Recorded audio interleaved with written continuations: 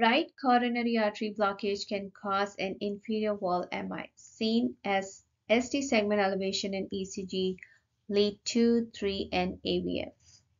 Anterior wall myocardial infarction is caused by blockage in the left anterior descending artery. It is characterized by ST segment elevation in anterior leads, such as V1 to V4 on ECG. Lateral wall MI results from blockage in left circumflex artery, showing ST segment elevation in leads 1, AVL, V5, and V6 on ECG.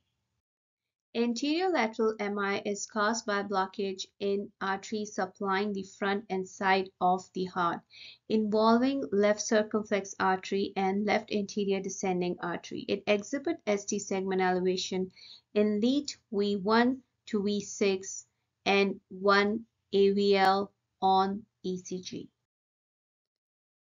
Hyperkalemia on ECG can show tall, peak T waves, prolonged PR interval, white QRS complexes, and loss of P waves. Hypokalemia on ECG can result in flattened or inverted T waves, U waves, ST segment depression, and prolonged QT interval. Hypercalcemia on ECG may show a shortened QT interval. Hypocalcemia on ECG may lead to prolonged QT interval. Thanks for watching. Do not forget to like and subscribe.